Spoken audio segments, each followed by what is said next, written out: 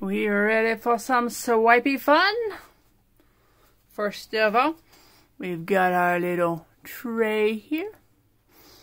And if you are very detail oriented, it is a dog bowl tray. That's why it says Dog Buddy down here in the corner. But it is silicone and it is cheap and it will probably do the job that I want it to, so that's why I bought it. Now I have painters taped off a shape, basically a size. The tape is kind of just a guide because not only is it the just general idea that I'm going to cut down from, it is the cheapest painter's tape that ever taped a painter, so I don't want to trust it for anything.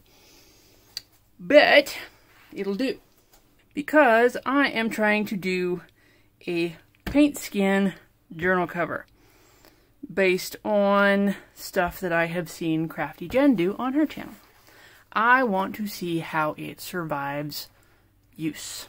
So I gotta make one and do it. Right. We are going to use Ultramarine Blue as our base coat. We are going to use FolkArt Treasure Gold Fire Opal. We are going to use FolkArt Amethyst. Arteza Pearl Lime Green, very leftover from a different project. Mont Black in a teeny tiny amount. And Mont White. There's a ton of it, but it's for other projects that also have paint over here. And I am going to do this with paper towels, unlike I usually do most of the time. So first off, we will do the base coatiness.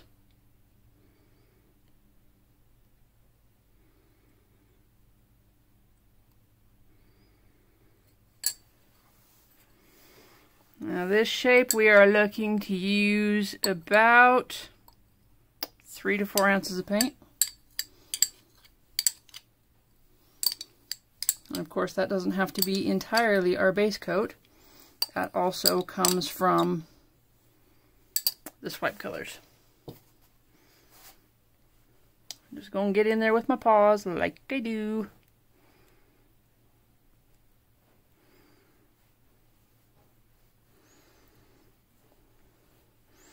All of my colors have Floetrol, M1 latex paint extender, and additive,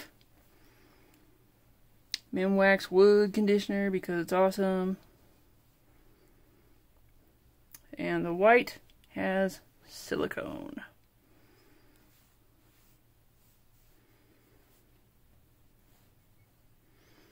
You can actually see the wood conditioner already creating those cells by itself, so that is promising.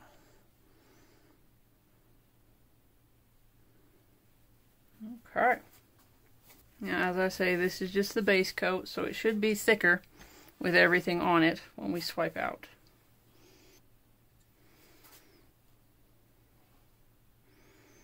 I want to get about the center. Actually, I think I want to be fairly specific about the center of my shape.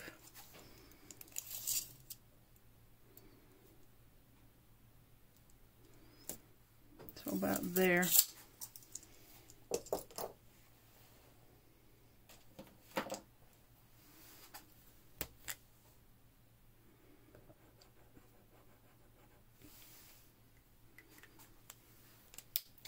Because I want the center of this, in theory, to be the spine of my completed journal.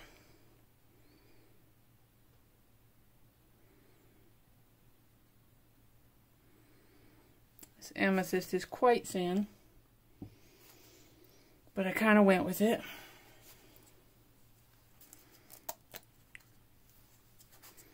Pearl lime green.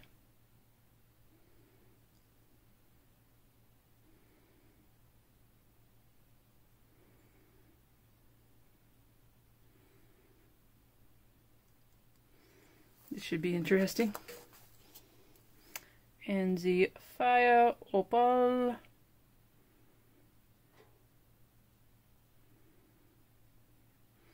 Which sort of dries in an orangey color, which should be a nice contrast to the blue. Insiari. Now I want a tiny smattering of the black kind of throughout, just to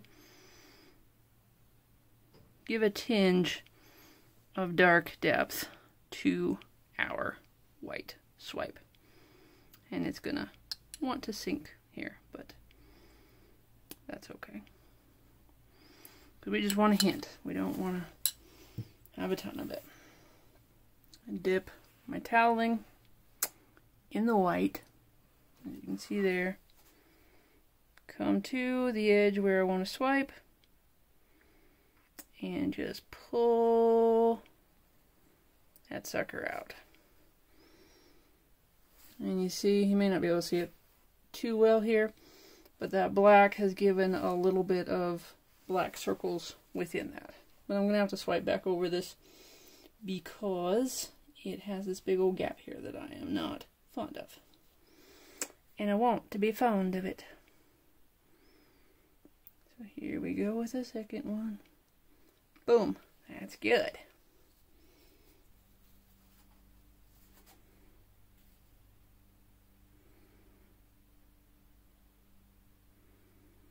And just pull out all the way to the end.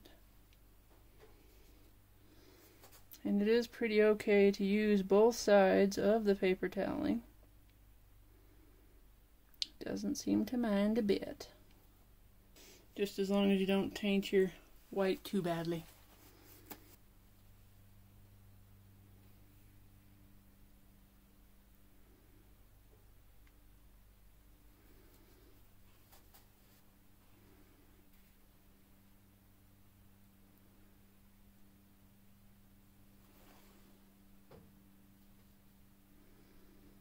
I'm going to go back over that.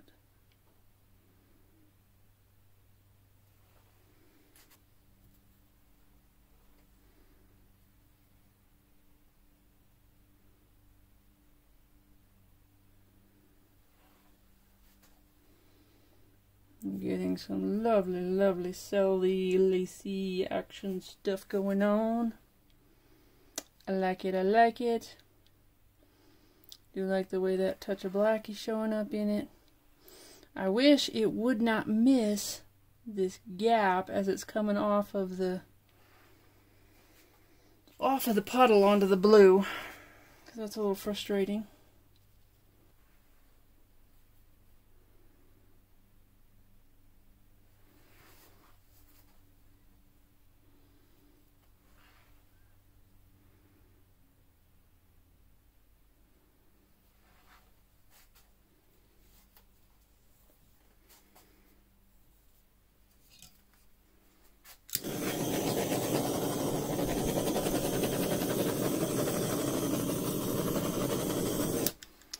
In my experience, it doesn't usually change that much when you're swiping with silicone and Minwax wood conditioner and all of that in your swipe color, as it probably would if you put it into the base colors and let it change depths, as it were, as the white paint sinks and the rest of them kind of rise because of the density of the paints.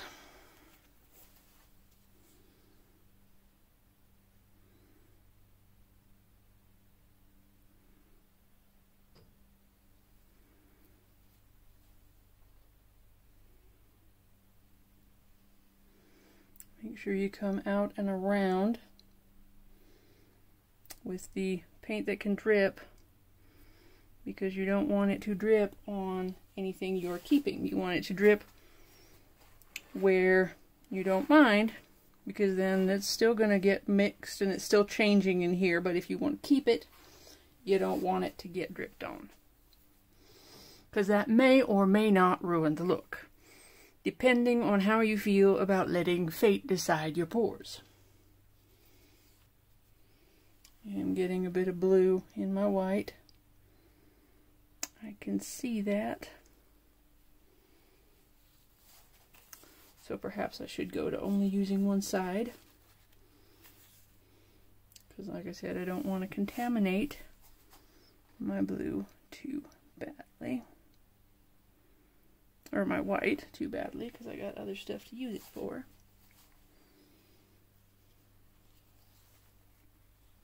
I think I'm actually going to roll up here with a single swipe up and down when I finish, because a lot of this amethyst isn't actually making out into the rest of the piece. Out and around. Boom. Come back over. Because I missed a spot. Ta-da.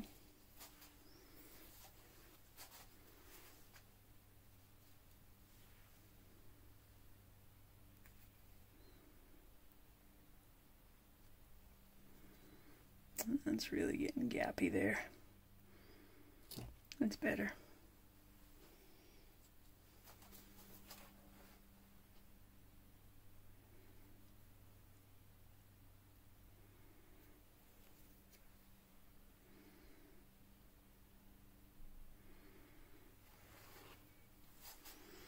I am hoping this is all going to be thick enough to the edges to make an easily workable paint skin.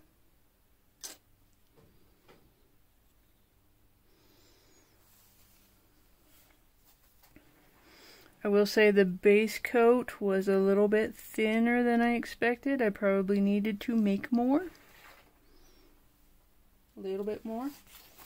I probably should have actually went to the trouble to know that I made at least 3 ounces instead of about 2.5. And go from there.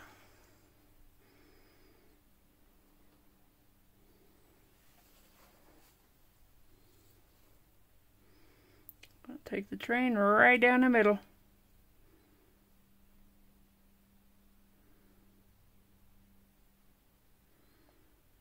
Back up. That's interesting.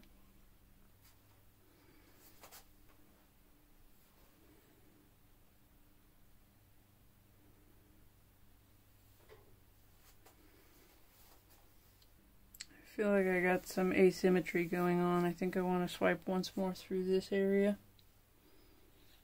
to fix that.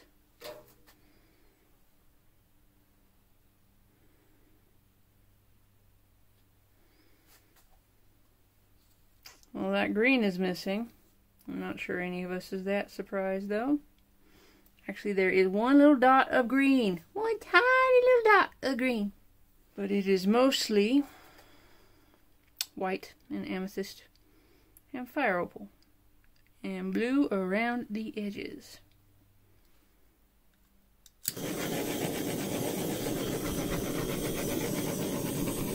Well, there's a little bit of the green right there.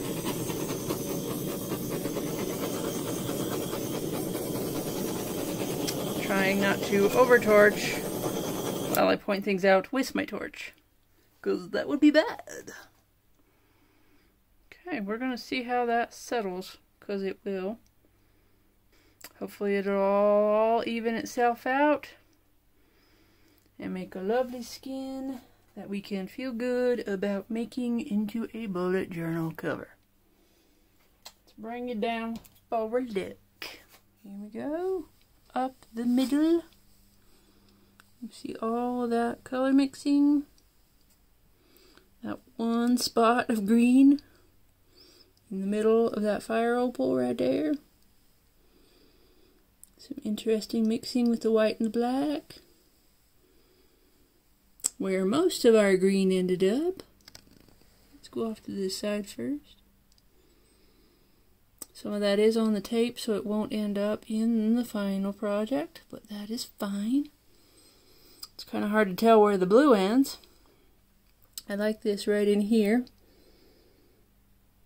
It's got a lot of bluey, blacky, white cell magic going on. That's an interesting spot with the red and the blue. Back over to this side. And up we go. Seeing all those black and fire opal cells. It looks like that might be a touch of green too. It's in there, it's just very, very subtle.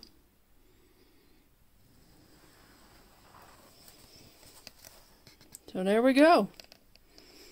We'll see how it dries, and I will cut it down, and I will Mod Podge it to my existing bullet journal and see if it makes me smile.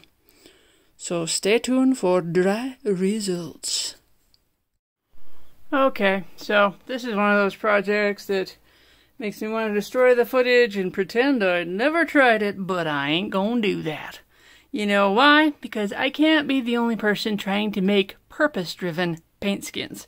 I know most people make them incidentally as part of the cast-off in making their project, but I like the idea of using them, particularly as a journal cover if it's something that's pretty, can be made durable, and is thin enough to bend to your will. Unfortunately, as I have learned this time, you must make sure that your paint is thick enough, because if it isn't, it just sits and cracks and shreds and becomes a big old mess like that. When it is thick enough and does get going, it comes up fairly nicely. Another bit of advice I think that I would put to you is that you should definitely get some salvage on the edge in case you get some crumblies and tearies getting it started. And thirdly, let it dry longer than you think that it should need to. Because although it was dry to the touch, this was apparently slightly still wet underneath, so it tore up, and if it wasn't already ruined, would have ruined this piece. Now, I'm probably going to keep this stuff and use for another project, because I do have a paint skin project in mind. But overall, this is not what I wanted for this project, because it was supposed to come up in all one good piece, and it's coming up in like 17. So, yeah, it's a pretty failure. Let's stick to that. Let's be positive for once, right? Positive. This won't work. But anyway, that's that for that project. We still got some okay skins, but need to make sure that the thickness is more like this instead of this crumbly along the edge. So I do want to revisit this project. I'm probably going to just do maybe even a red, but probably a white and blue with the ultramarine and the white lacing, and just do something simple and see what happens with that. Because the next time I screw it up, I don't want to be using FolkArt Treasure Gold, because that stuff costs gold. But anyway, yeah, there's the verdict. There is still some prettiness in here though, these little cells and stuff. It's too bad. Oh well. Better luck next time. Thanks for watching. Bye bye.